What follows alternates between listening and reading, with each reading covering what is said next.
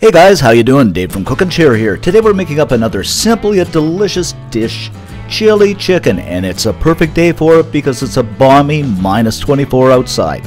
So let's get started. I'm just going to kick things off here with 5 boneless, skinless chicken breasts that I've cut into 3 pieces each. Then I'm going to add a 1/4 cup of olive oil. It doesn't necessarily have to be olive oil, it could be vegetable oil too. Followed by a tablespoon of hot chili flakes, and that may seem like a lot, but after all, it is chili chicken. 2 tablespoons of one of my favorites, soy sauce. A tablespoon of brown sugar, just for a bit of sweetness. 2 cloves of crushed garlic, just to keep the vampires away. Go ahead and pepper this to taste. I'm a pepper lover, so I'm going to add, I'd say half a teaspoon to a teaspoon, but you be the boss of your pepper.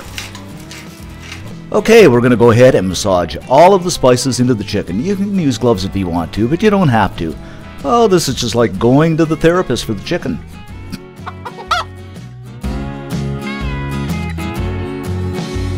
Now what you're going to do is snag up some cling wrap, cover the top.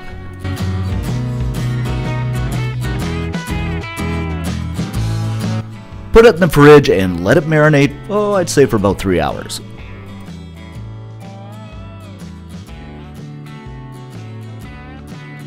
After about 3 hours, it's nicely marinated, and what you want to do, I'd say for about 15 minutes before you pull it out, is preheat your oven to 350 degrees Fahrenheit or 177 Celsius. Our next step here is to line a baking tray with some parchment paper. And we're just going to go ahead and lay the chicken strips on the parchment paper evenly.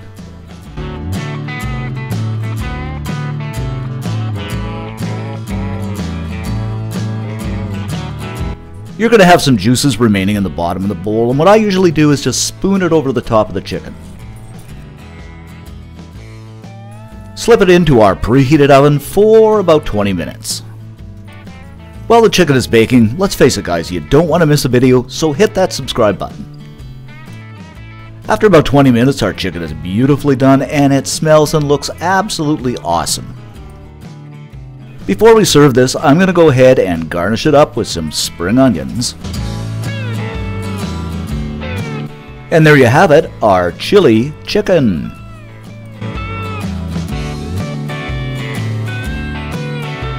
Now the part I always love, the taste test.